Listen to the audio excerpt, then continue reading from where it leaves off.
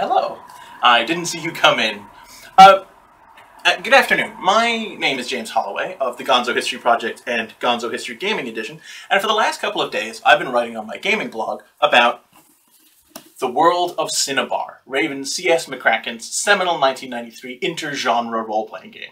A game famous among the RPG community for its eclectic mix of influences and its controversial design decisions. And today I'm going to undertake a little bit of an experiment. I've talked a lot on my blog already about the setting and the aesthetics of Synnibarr, but I haven't really talked about the rules. And today I'm going to try to create a character using the Synnibarr character generation rules. Now, I've never done this before. I have no real familiarity with the rules. I mean, I've sort of flipped through it. I've got a clean sheet of graph paper, a freshly sharpened pencil, a calculator app on my phone in case I need it, a cooling drink, the Synnibarr rulebook, and a big pile of dice, which should be all that I need. So, we actually jump into character creation pretty quickly in the Synnibarr rules. It starts here on page 19. And as you can see here, the character creation process involves 22 distinct steps and 34 tables. I'm hoping that we won't have to roll on all of them, but actually, I'm sort of hoping that we do. I do like random tables, which I guess means this is the game for me. Alright, so let's begin.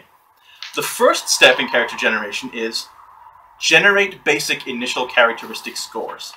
And I turn the page to page 20, and I find out this. Every adventurer has 6 basic scores. It doesn't tell me what they are, but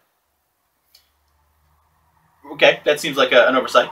They're used to determine my adventurer's capabilities, and they're generated using a D20. So there's a high degree of randomness here. And what I do is I roll the 20-sided die 7 times and re-roll as necessary until I have 7 scores greater than or equal to 8. Alright? So I'm going to roll 7 times.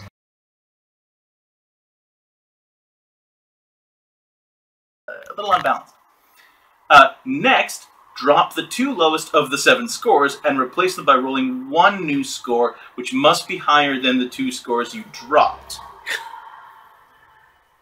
Well, that equals both my 9s. If I get 5 natural 20s, I get an immortal-born character, by the way, but the odds against that seem it seems pretty unlikely that would happen. Okay. Next, I have to select a type of character. There are 1, 2, 3, 4 methods for selecting a type of character. I can use the traditional method, which is completely random. I can choose among the basic races, Aquarians, Dwarves, Elves, Gnomes, Humans, Weremen, who aren't were anything, and Winged Warriors, and then I enter an open guild to study another class's art. This apparently creates a powerful and enjoyable combination, whereas the other one creates endless variation and surprise.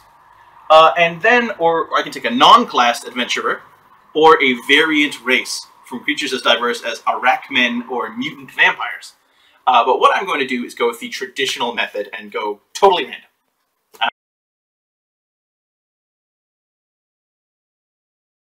Now, in order to join one of these classes, I need to have characteristics that meet or exceed certain minima, which presumably is why I rolled 3 times, because I might randomly roll a class that I didn't qualify for. So now I'm going to see whether any of these classes correspond to my scores. But since my scores are super high, I think actually I should be okay.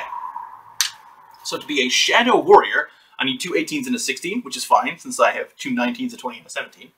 To be a Golden or Scarlet Tiger, I need a 19, a 17, and a 16. Again, I'm fine. And to be a Wereman, I just need 1 score at 18, which seems like a bit of a cheat. For instance, if I wanted to be a Mutant or a Ninja, any scores would qualify me. So apparently these are trash tier classes. Just being a Ninja is not cool when you could be a Scarlet Tiger. Now, again, the only thing I know about any of these classes is that all the illustrations of tigers are Iron Fist, from Power Man and Iron Fist with ears drawn on, and Weremen aren't were animals. They're something completely different that just happens to be called were. Bearing in mind that were already just means man. So, for the sake of argument, I'm going to be a Shadow Warrior.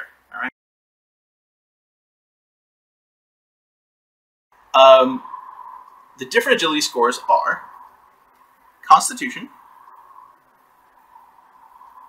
Strength, Agility, Dexterity, I've spoken before about the sort of standard fixes to D&D that you find in a lot of games, and one of the most common is making agility and dexterity two separate things. Okay, so there are 1, 2, 3, 4, 5, 6 basic characteristics. So now I have no idea what a Shadow Warrior is, but apparently we're good at strength, agility. Okay, this gets a bit complicated. I am a Shadow Warrior, so I get a series of attribute bonuses. I get +2 to my agility, which must make it a minimum of 20. So note that even if I had, so like that's what those minima were, that I'd have to satisfy these requirements. So it's a good thing that I looked at this class table before assigning my bonuses. My other bonus, I've done this wrong. Okay, I have to switch my intelligence to my constitution. And I now have an ego score, which is the sum of my intelligence and wisdom. I don't know what that does, but I'm sure we'll find out later. Now I get a bonus to my strength, which is 10d6. Good heavens. Yeah, so now note that the bonus to my strength is vastly more important to what my strength wound up being than the initial amount that I... Hang on, 1, 2, 3, 4, 5, 6, 7, 8, 9, 10. So if you really like dice rolling... Whoop,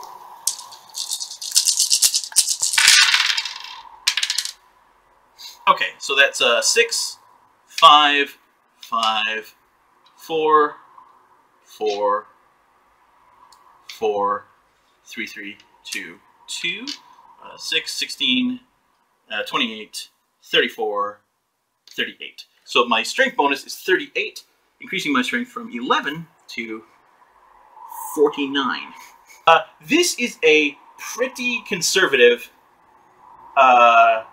strength bonus. The giant class gets 60-100. Well, actually, this is about average. Most classes get either 10d4 or 10d6, which might make you wonder why I bothered rolling for a base characteristic in the first place. But if you wonder that, then you're not Raven CS McCracken. I do not have the official World of Synnibarr character sheet because I don't have a printer that works right now, which is a shame because it looks like a tax form and would have been fun. Actually, it's in the back somewhere. I will say this, there are a lot of good resources in this book. Like, if you look at the back of it, it's full of all the tables that you're going to need. Synnibarr character sheet. I don't know, that doesn't look insanely complicated compared to other games of the same time period. I mean, it's got a lot of stuff on it, but it's far from unique in that respect. Okay, anyway. Let's get on with creating our character. I haven't given him a name or anything yet, which I should do. There is also a pretty... I mean, it's a little cluttered, but there is definitely a helpful diagram of where what goes on your character sheet and how to calculate these things. Reminds me of the one in Call of Cthulhu. Although the one in Call of Cthulhu is not quite so complicated.